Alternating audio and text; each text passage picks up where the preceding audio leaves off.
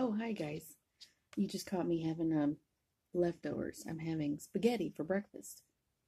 Remember, we're doing chocolate fever, and boy, in that story, he does chocolate for breakfast, lunch, dinner, snack. Um, do you do anything kind of weird or maybe out of the ordinary for breakfast? There's nothing wrong with that. All right, today is chapter 2 of Chocolate Fever. So let's get with it. Okay, you got your book? Chapter 2. A strange feeling.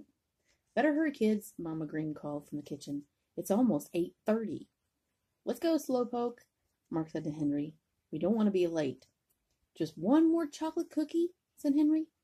He popped it into his mouth and, still chewing, went to his room to get his books. On the way to the front door, Henry went through the kitchen and gathered a handful of chocolate kisses to put in his pocket.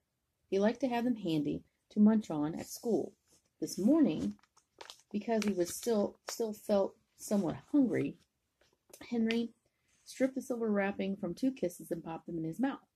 Then, after a quick kiss from Mama Green, a kiss that left a little bit of chocolate on her face, Henry, Elizabeth, Mark headed out the door on the way to school.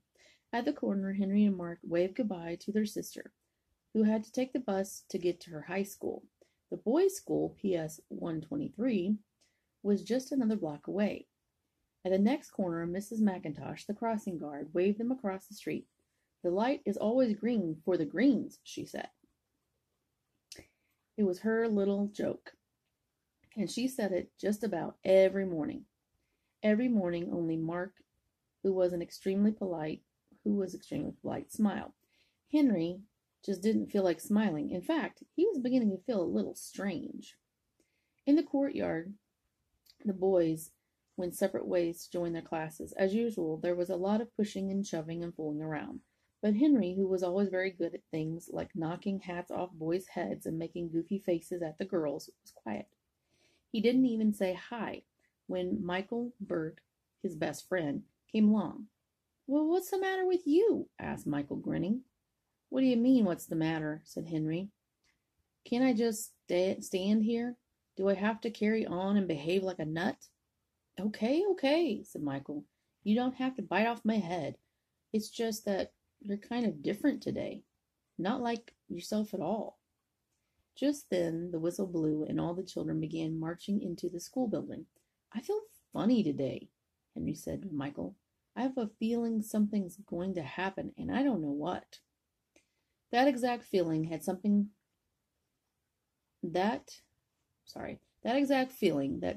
was going to happen stayed with Henry all morning. He felt strange in his homeroom, strange when he went to gym class, and in Mrs. Kimmelfarber's math class, he felt strange all over. Henry couldn't concentrate on what the teacher was saying. He just sort of sat there and stared. Without thinking about it, he was looking at his arm and the back of his hand. And then he noticed something. There were little brown freckles all over his skin. Now this would not have been such a startling discovery except for one thing. Those little brown freckles were not there when he woke up this morning. At the front of the room, Miss Kimmelfarber was going through the drill of fractions. She was saying, and if you take 6 1/2 and subtract 1 1/4, what will you have left? She looked directly at Henry, who was looking directly at his arm. Henry, she said, what will you have left? Little brown spots all over, said Henry. His arm. The little brown spots all over for Henry.